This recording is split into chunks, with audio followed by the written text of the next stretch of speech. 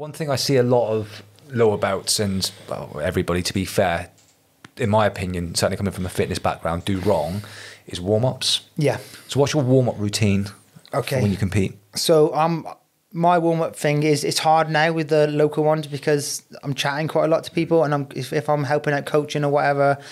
But for the big ones, I've really got to switch off. If I'm competing, I don't go there first thing. If I can help it, I'll go there 2 hours before. So I'll go there 2 hours before. I'll have my headphones on. I'll find a quiet corner somewhere where no one can come and talk to me, and I know I'm safe. And I'll try and to get my head down or sleep. The preparation starts the day before with what I eat, like a carb load and stuff like that. But when I get to the event, I'll just find a quiet corner. Then after that, I know you can normally watch it on your phone now, or in the big events, they got on the TV screens. About an hour before, I'd get to the warm-up mat. I'll just do some kind of general warm-up. I've got one where I need no one, or I've got one where I've got a partner. And that normally takes 15 or 20 minutes. Then I spend 15 or 20 minutes stretching, and then I'm back in the pen.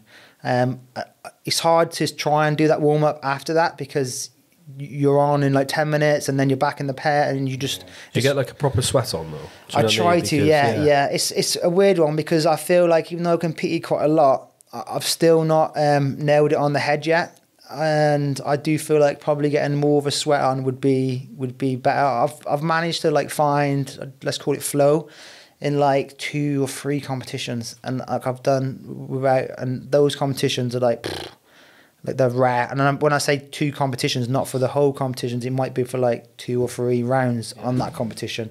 But when you find that, it's just I wish people could experience it because it's magic. And in between the fights, or the matches, what do you do in between to keep warm? Do you re-warm up? Do you know what I mean? Yeah, I know what you're saying. Do you keep active in between? Yeah, because sometimes the one we've done, I had my first one was at 10 and my next one was at 4. Yeah. I see that 6 hours. Yeah, that's exactly. Well, I think there's 2 questions there potentially, because I think I see that people warm up, then they go into the pen, I guess, and then they might be there for ages. Yes. And then they'll go and compete, and then they've got a gap then. Say they win, they then got a gap or a period of time before they then go and compete again. Yeah. So that's question 1, what to do there. And I think the second question is do no-gi and gi on the same day. And then you've got a big 4-hour gap, right? Yeah. So yeah, can we answer the first question? Yeah, of course. Yeah, I think the warm-up really, I think where I see the biggest mistake in that sort of day is the food. Because it's hard to eat in that day, because you're nervous anyway, so the food's really important on that day. You want stuff that's easy to digest, so I normally take overnight oats in my bag, loads of honey in there. I've got electrolytes on me with all water. I've got my Theragun that's on me, so if I'm back in the pen, as you know from your first comp, did you get forearm burn and stuff in your... No, I wasn't too bad. To be fair, you say that now, but when you came off the mat, that was the first thing. Yeah, I did actually. Didn't I? On my first one. Yeah. My first one, I went, forearms, my forearms. Yeah, I did. Lock up. That's why I got the Theragun on me, so I'm back in the pen and I'm sort of... Theragun in my arms. I forgot that completely. Do you know what? You forget most of it though. You do, yeah. I can't even really recollect it. Really, it's most people, they don't eat all day, or I see them eating. They'll have I've just had one of the girls from our gym. She was I've just weighed in, I've had a sausage roll. And I was like, what is a sausage? She's got protein in it. And I was like, nah, you don't want to have a sausage roll now. You don't want to get a body lock after that, do you? So I think the nutrition on that day is important. It's just high carb, easy to digest stuff. Yeah. And you can use honey and stuff like that, overnight oats. Using the Theragun during to work out those tight muscles. And really, after that point, you've got the nervous energy out. So I don't really tend to do another warm-up again. I probably should, and I'm not saying it's the right answer.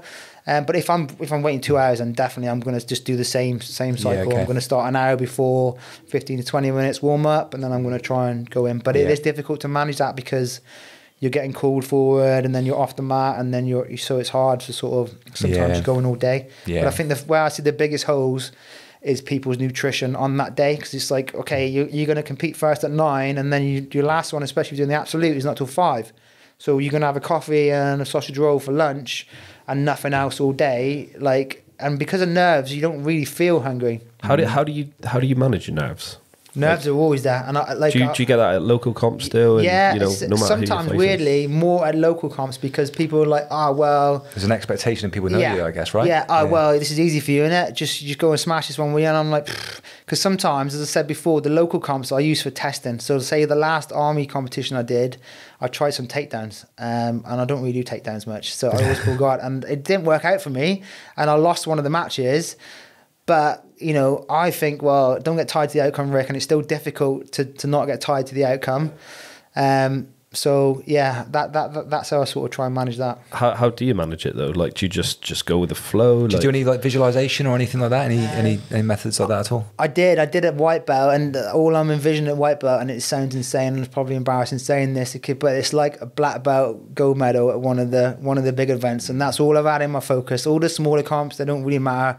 I'm just focusing on that black belt sort of medal, and that's what I'm aiming for. But for the smaller events, I try and just keep calm. So I stay away from the event for as long as I can. And I try and sleep for as much as I can. People hear about me going Vegas and Abu Dhabi and they're like, oh, you must be having an awesome time. I'm like, people don't know. I'm literally in the hotel. I don't even go out. I don't even see anyone. I'm just in the hotel. If I'm going out, I'm going to go and get some like food, high carbs, back in the hotel room. I'm just going to get my head down and sleep as much as possible. And then when I get to the venue, the nerves are there, but Teddy Atlas, I don't even know who he is. He's like a boxing trainer. Yeah. He's got a good thing. He said like, you see it as fire. You see it as the fire is always there, but you sort of like, you have to control it. Fire is like powerful if you use it to cook or whatever, but also it can burn you as well. So you have to get used to that. It's always there for me.